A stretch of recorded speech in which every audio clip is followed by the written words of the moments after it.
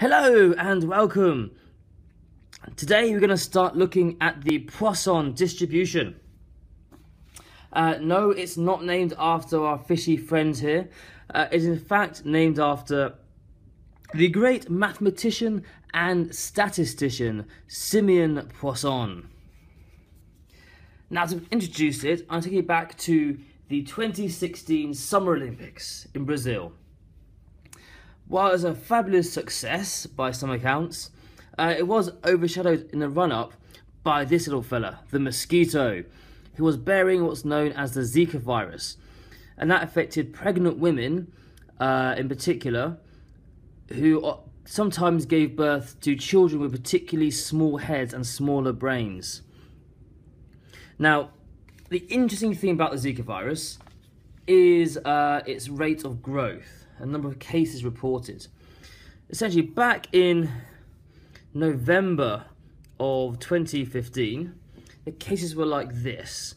And then through to the spring of 2016, this trend happened. An exponential increase in cases reported. Now, if you're a hospital, you really want to be able to predict on any given day what's the probability that I get maybe 5, 10, 15 new cases coming through my door.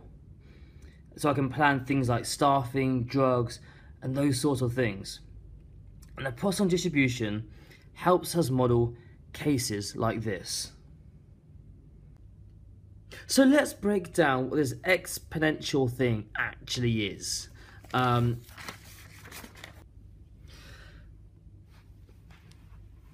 On your calculator, and on my trusty sharp calculator here, the exponential is e to the power of x.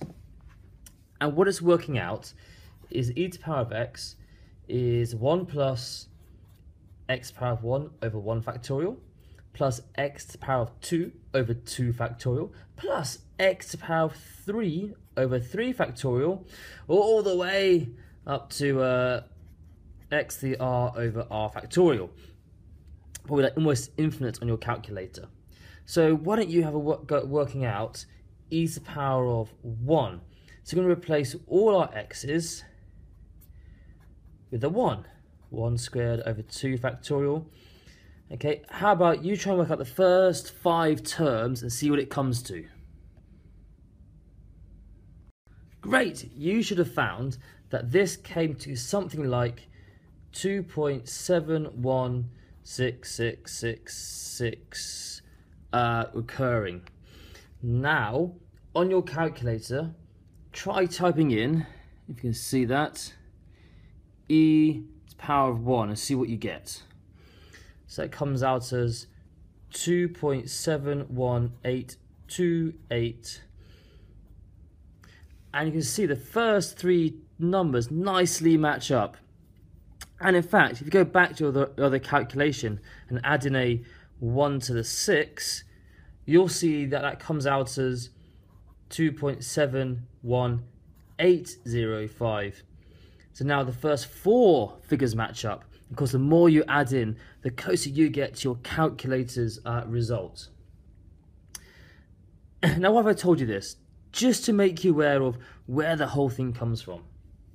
Now, what we're doing with this magical E thing does exist as something else, and not just some random made-up number.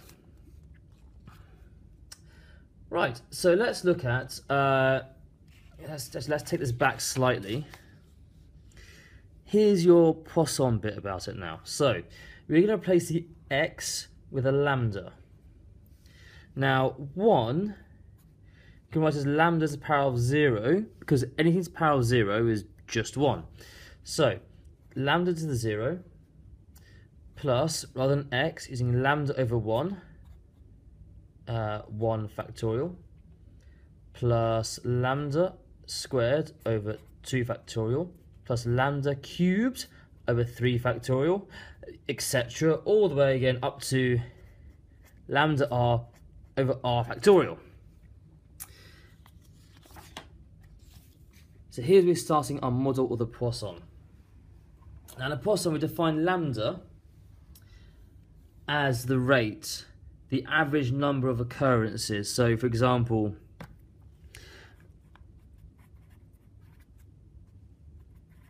the rate of occurrences of cases of Zika on one day in a hospital, the average number of cases. Now, this is a sum, an addition. And as you know, in probability, if you add up all the probabilities, you should get to one whole. So how do you make this 1? So how do you get 1 equals something? Well, you divide it by itself. 2 divided by 2 is 1. 10 divided by 10 is also 1.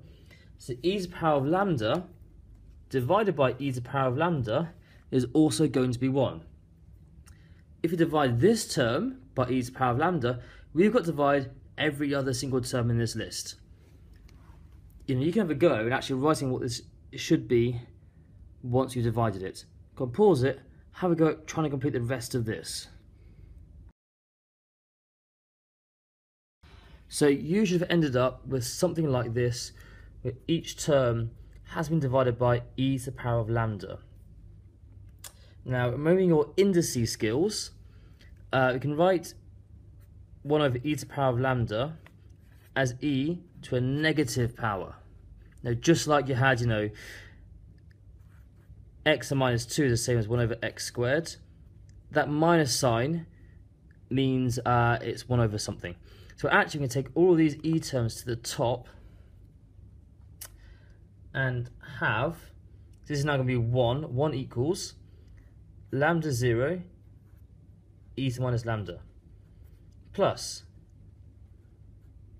lambda to the 1 e to minus lambda over 1 factorial plus lambda, this term here, lambda squared e to the minus lambda over 2 factorial plus etc. all the way to lambda to the power of r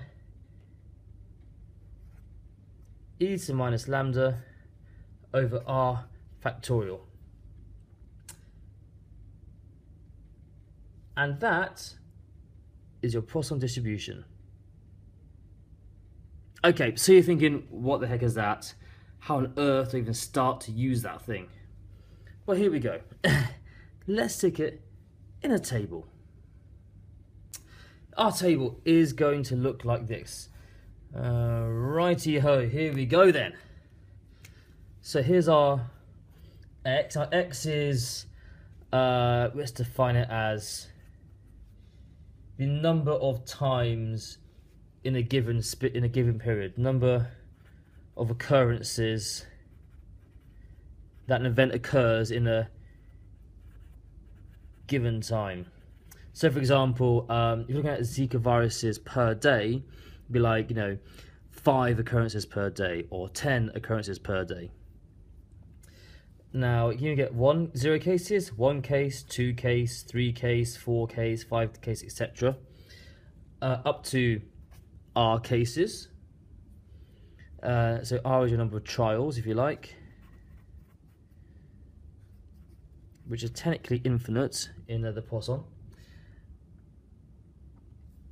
And the probability that on any given day you have this number of cases is, well, 0 is our first term, so that's going to be, well, lambda power 0 is just 1, so e to minus lambda.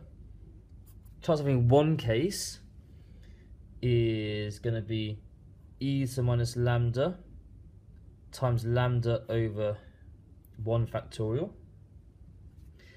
2 cases, I think it's far too small. 2 cases, e to minus lambda times lambda squared over 2 factorial. 3 cases, you might get the idea about it now. Over, let's just spread this out a little bit. So that's 2, that's 3, all the way up to R cases. E to minus lambda over lambda to the R over R factorial. So if I know the chance having 3 cases on a given day, you'd use this bit here. Remember, E is on your calculator, and this exponential function is on your calculator, and lambda is our rate of occurrence, our average if you like, and 3 is the number of cases that happen.